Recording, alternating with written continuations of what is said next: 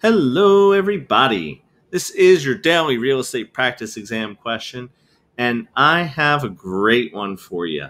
So this one confused a couple people, so I want to go into it and I want to talk about where the confusion lies, because this is a little bit of the wording being tricky, right?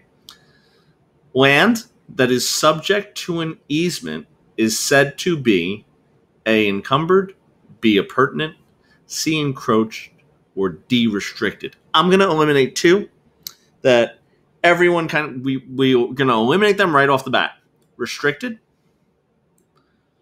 and encroached. Let's just eliminate them. Let's not even talk about why we're eliminating them. Let's just talk about these next two. And it has to go with the syntax of the sentence, okay? And what the question is asking, okay? Again, something that you should be doing at your test when you're doing practice exams is talking about what is the question asking.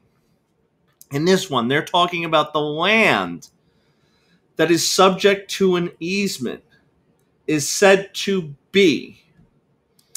All easements are encumbrances.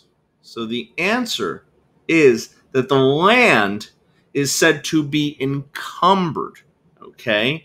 So listen to this. If they were talking about the easement, right? If they were talking about the easement is appurtenant, okay? So the easement is said to be appurtenant, but the land that is subject to an easement appurtenant is said to be encumbered. That's the full statement here. So appurtenant simply means that it runs with the land. So all easements are appurtenant in that they run with the land. So if you transfer, sell, devise, any easement that is on it will continue to run with the land. And all easements are encumbrances. So when we are referring to the land that is subject to an easement, we are saying that it is encumbered. So guys, I hope you'll like that one. Remember, hit that like button.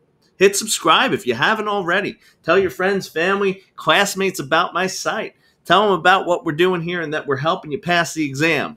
If you need extra help, go right down below. I have a link to my private lessons, and I'm going to see you guys real soon.